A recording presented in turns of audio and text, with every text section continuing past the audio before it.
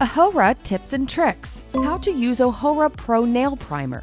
Ohora Pro Nail Primer is for prepping your nails, and there are two different cases when using it. Case 1. Applying. Remove residual oil and moisture with the enclosed prep pad.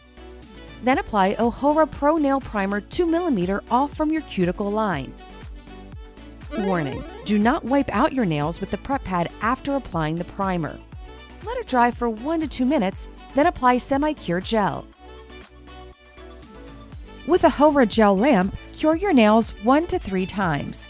The cured gel will be firmed, better attached, and be glossed. Case 2. Removal. Drop 1 to 2 drips of Easy Peel Remover at the edge of your gel-applied nail, and wait 2 to 3 seconds to soak it. Soak your wood stick with remover, then gently push the edge of the gel and lift it.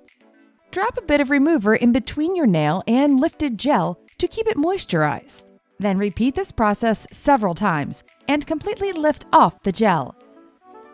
If you find remaining primer or semi-cure gel base on your nails, soak cotton pad with the Easy Peel Remover and wipe it out. Then wash your hands to finish.